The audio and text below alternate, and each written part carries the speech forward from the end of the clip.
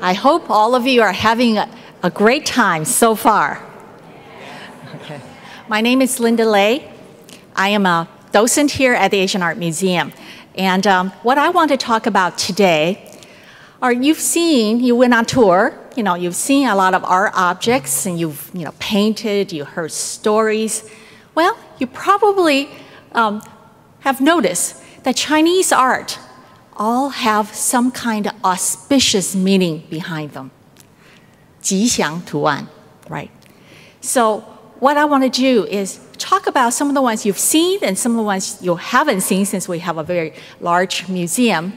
And perhaps you can tell me later, how can you apply that to your curriculum?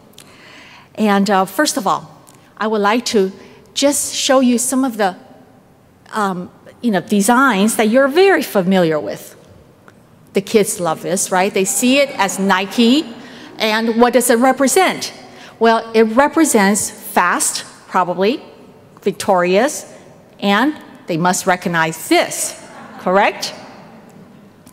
Well, these logos, the kids really recognize, or all of us recognize, without any written words. So it's a visual representation and immediately recognized by the public, and in this country as well as all over the world.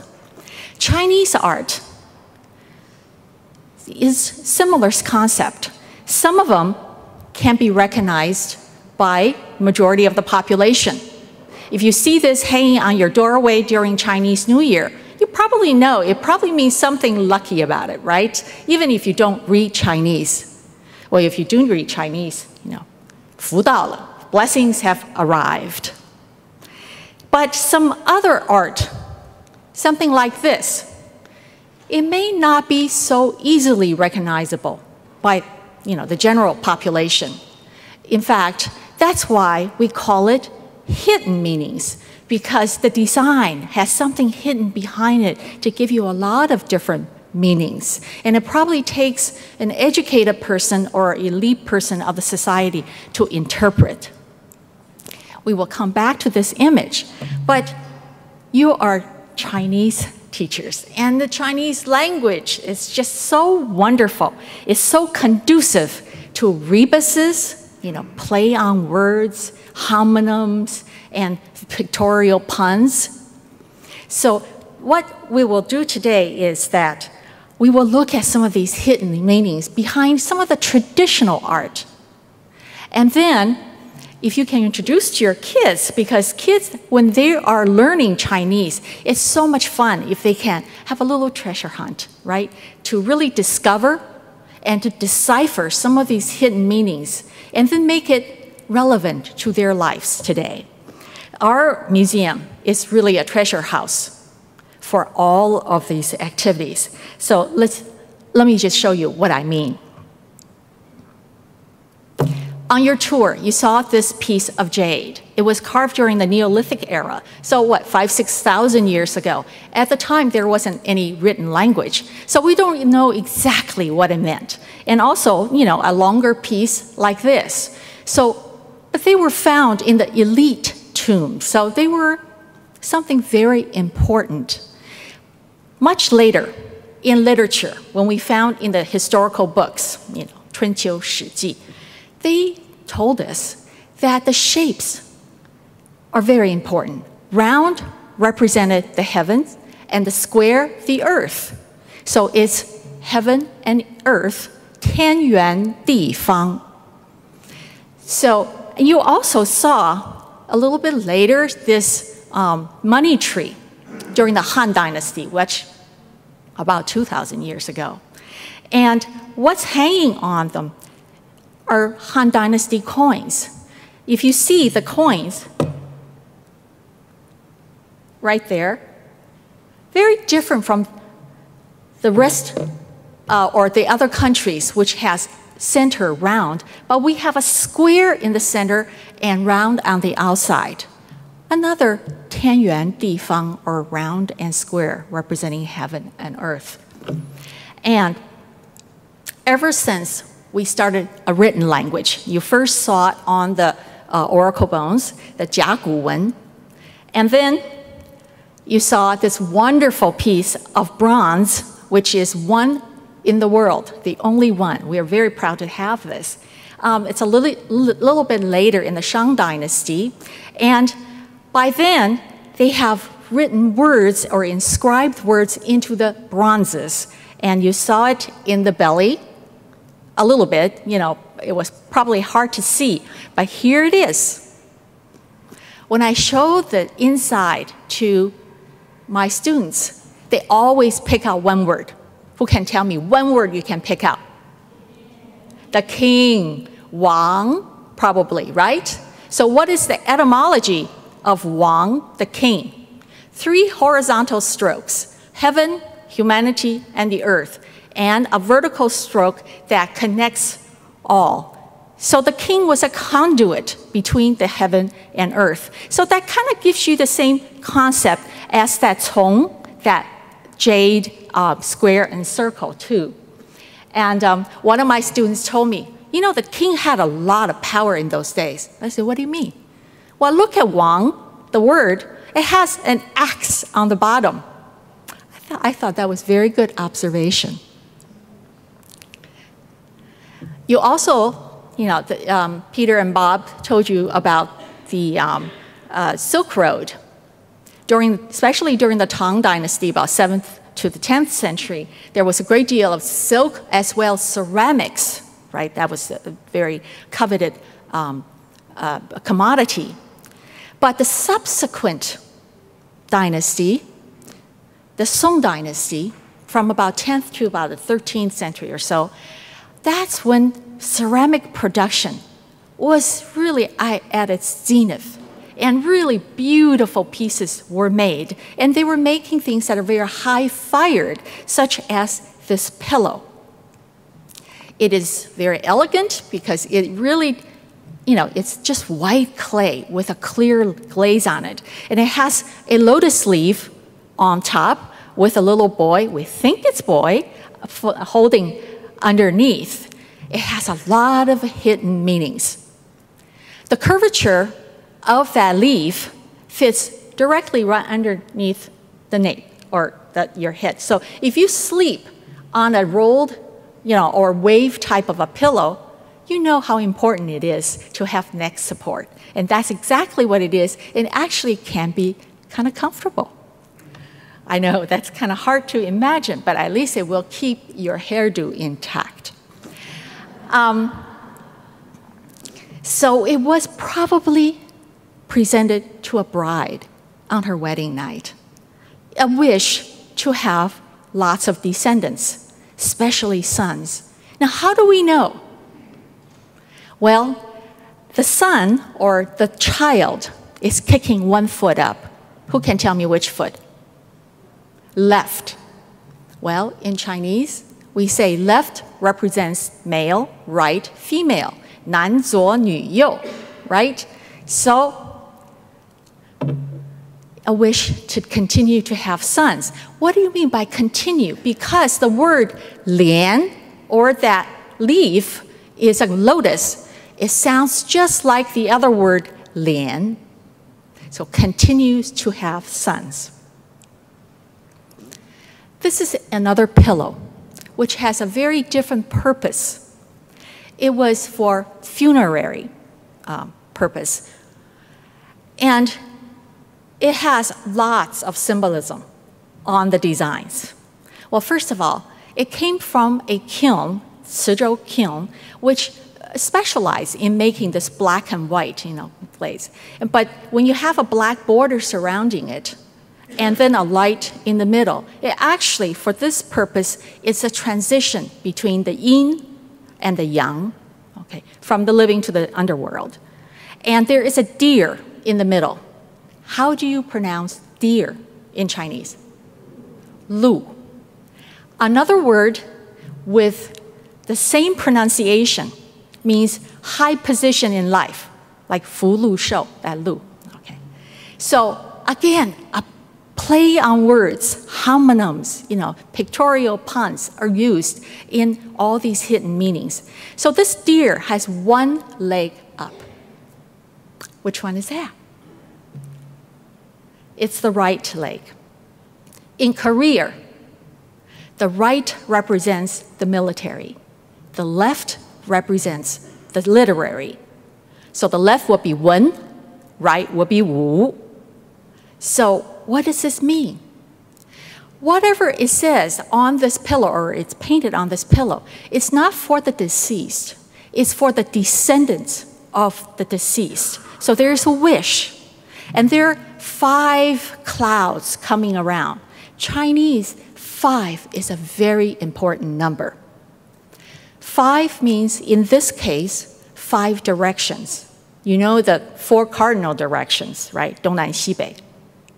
And then there's 1 in the middle. So that makes it 5 directions. So in this case, riches are coming from 5 directions. So what does this pillow tell you? It's the wish of the deceased family to have their descendants to prosper as a high-position military person. So these 2 pillows, one for the living and one for the dead, but both really send you similar messages, hopes and aspirations for future generations. You've noticed that I use the traditional writing. I know you teach simplified probably, but when I was starting to prepare for this PowerPoint, there's so few words actually are simplified in this talk. So that's why I've just remained it, kept it traditional, but I'm sure it's very easily transcribed to the simplified, but only a few words need to be done that way. Now we come to this wonderful piece of jade. It is a bat. Chinese love bats because when you say bat, 蝙蝠, right? 蝠 is another sound that sounds just like the blessings, 福. So we know it has blessings right here. But what are some other hidden meanings? There is a symbol that looks like a swastika. Well, this swastika symbol is not a German invention. It's a very old Buddhist symbol coming from India. So once it arrived in China, the Chinese interpreted it as being 10,000, 1. So 1福, 10,000 blessings. But there's one more. There is a ribbon. The bat has a ribbon going through. Ribbon or a sash in Chinese is pronounced dai. Dai can be a sash, or another word pronounced dai means generations. So a wish to have blessings continue for 10,000 generations. Oh, here, 1, I did change that one. 福传万代. So isn't that exciting if your students can decipher these little clues? Now this gourd, this bottle, has similar motifs. It has red bats flying all over the sky. And it also has a sash. But it can be interpreted slightly different. You see, all the hidden meanings, Chinese are really clever. There are layers of different meanings. So there could be more than one meaning to it. And when you're teaching your classes, depending on the age, you sometimes can vary the meaning depending on their level of class, what they can understand. Well, in this case, red, hong, pronounced. Another word that means vast is also hong. And flying in the sky, which means hong fu qi tian, may your blessing be as vast as the sky. We're still on the bats. You often see 5 bats surrounding something. We call it 五福, 5 blessings. So what is 五福? You hear a lot. In Chinese, really refer to it a lot. Well, traditionally, the 5 blessings are health, wealth, longevity, love of virtue, and a peaceful death. So those are the 5 blessings, traditional blessings. And I often ask my students, what are your 5 blessings? You will get a lot of different answers. And you know, it's what's important in one's life. And it probably changes as they grow up as well. So these are jade carved panels. You know, Peter and Bob probably told you jade abrasion, you know, how to make the jade into these designs is really quite a technology. And the 5 bats are surrounding one word, that's shou, which means longevity. So this design, the meaning will be the 5 fu, or 5 blessings surrounding longevity. May you be granted longevity and 5 blessings. How much do you want? My goodness, you have everything. And actually, the lattice in the back is also a swastika or a 1 kind of design. Now we come to this plate. We call it a birthday plate because it was probably given to a high official or even the emperor as a birthday gift. It has a lot of peaches. Peaches always symbolize longevity for some reason. And when you go to a Chinese restaurant, celebrate birthday, you often eat those peach-shaped buns, right? There are 5 peaches in the front, and it continues in the back, right there. Now I have to reverse it.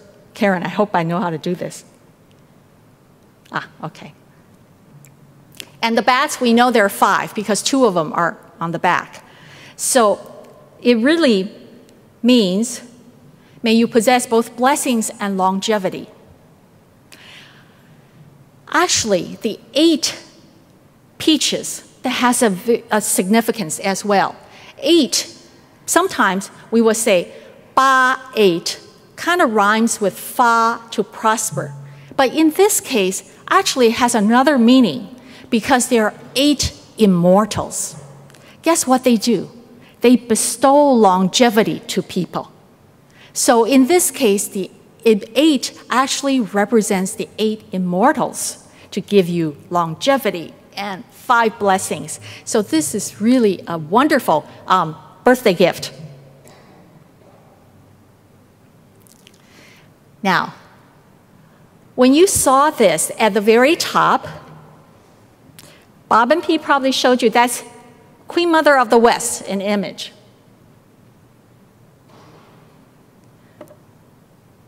Oh, they told me this is funky. Yeah, it is.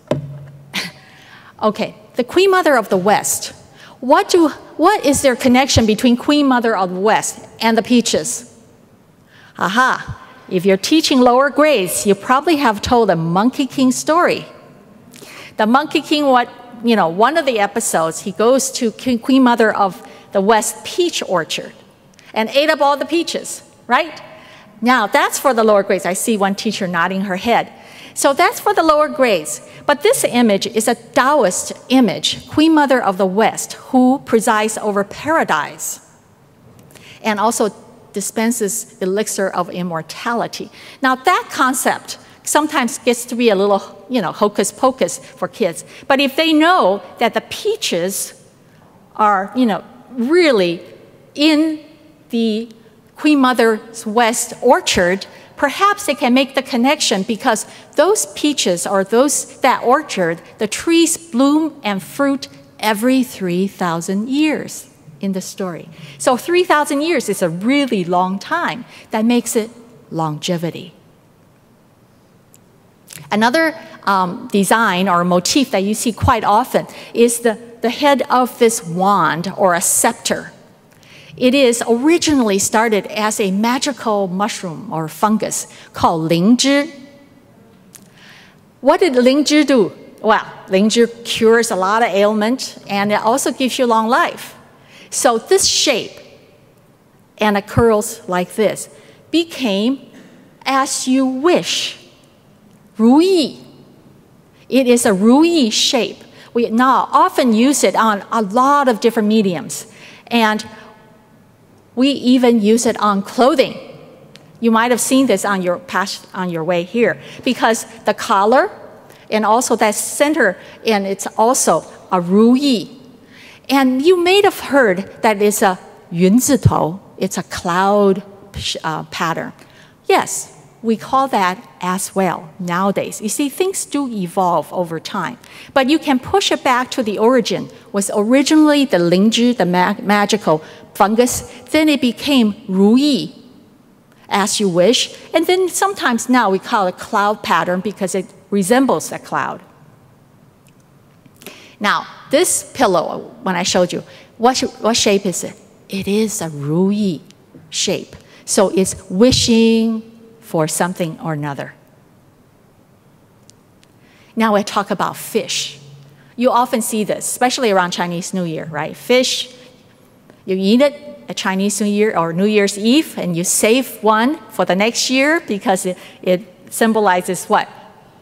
It sounds like abundance, have extra.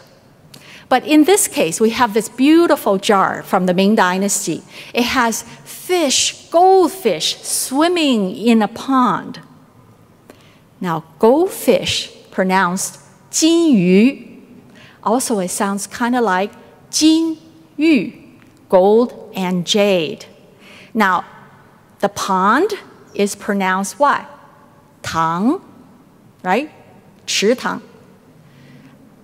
And if you put it all together and use a different word, just using, play on these words, so what do we get?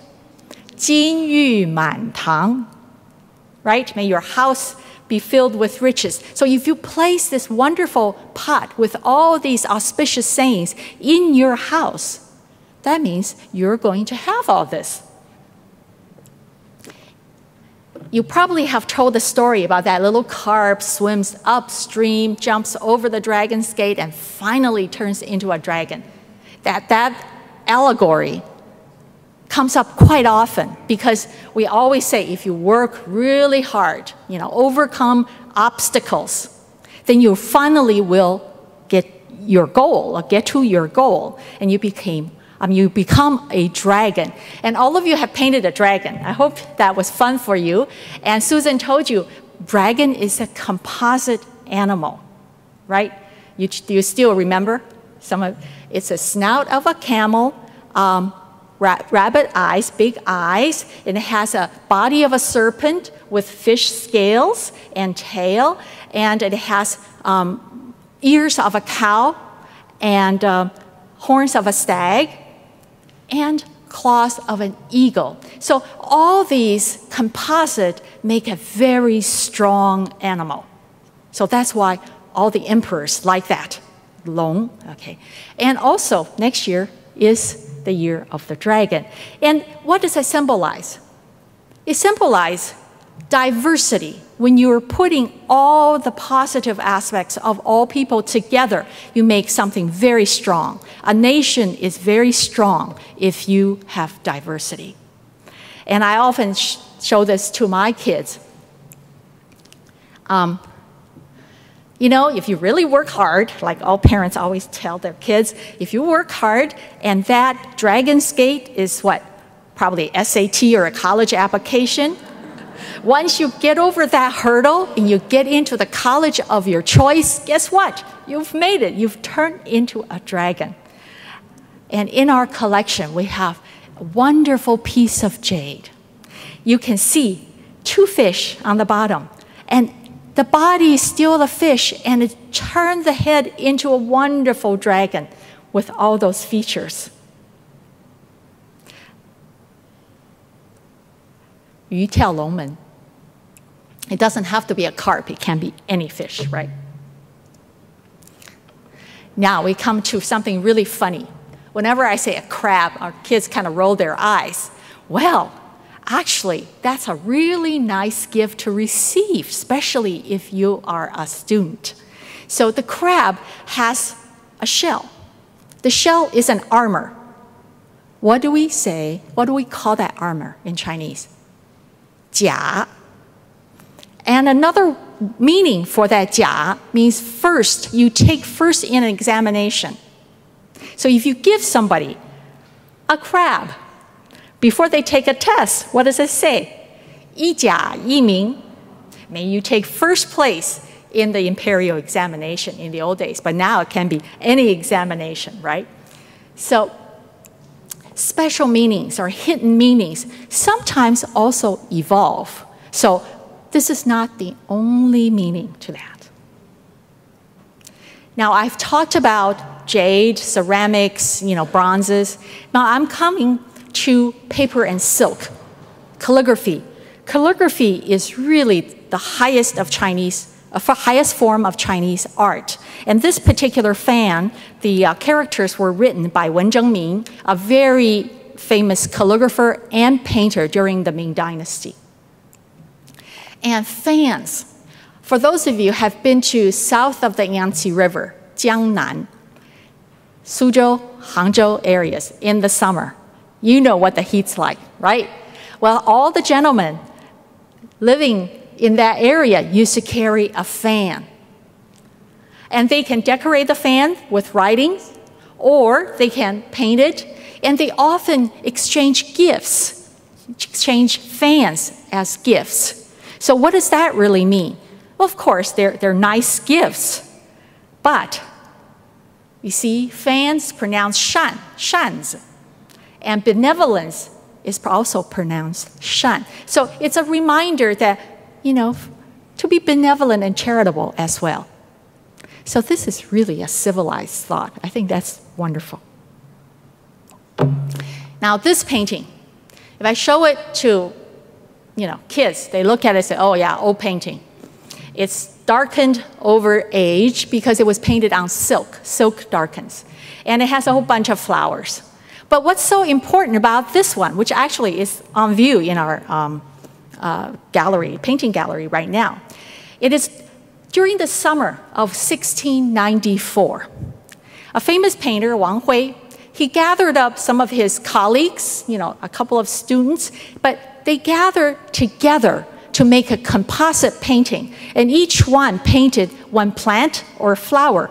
Each plant or flower will have a meaning, which could be a metaphor for their character. And you've painted bamboo, right? Bamboo at the bottom right there. And what does bamboo mean? Still remember? Charlene told you. It grows upright. When the wind blows, it bends over, but it never breaks. It comes back. So it shows you what?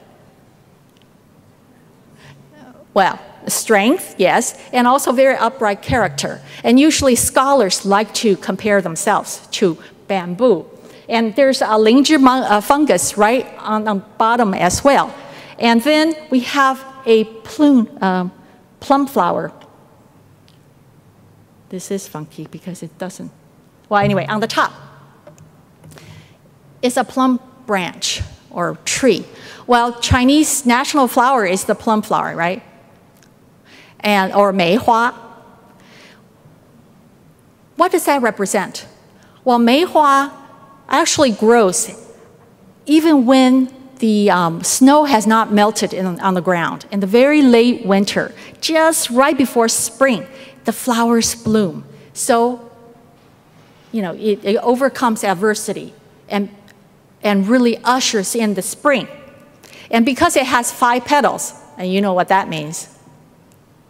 One thing very nice about a composite painting is that's something you can do with your kids. I've always, asked all the students, each bring something, they like or that represents them into either a picture, it can be a poem, some kind of writing, and each brings something positive, and then what do? They create a beautiful painting as a result. So that's another project that could be very useful. And what do we call it when scholars or educated people? In the old days, we always say scholars, scholars. But now, everybody, especially your school, they're all educated. So they are the educated group. when the educated people get together, if your kids look at this painting, they probably say, oh yeah, old cronies getting together, which is true. 7 sages there together in a bamboo grove. But what do they do when they get together? They call this gathering of scholars 雅集, or elegant gathering. And I always ask, what do the kids do these days when they hang out together? So you may get a lot of different answers coming from your students. This presentation is really just the tip of the iceberg. I've only mentioned very few motifs that have hidden meanings. But in our museum, we have world-class Chinese art. About 50% of the collection is Chinese. And I think it's wonderful if you can use this as resources. Even though these are traditional paintings, you can use them as inspiration. And then come with something new. You know, what are the new projects can come out of the inspiration? Next time you come, I hope you can give me some new projects. This particular image is my wish for all of you, all the staff and teachers at CAIS. What does that mean? Oh, you should know this one. Okay, a sailboat, 一帆风顺, which literally means may the wind be around your back, but you can say it, may you be successful in all your endeavors, or just have a great school year.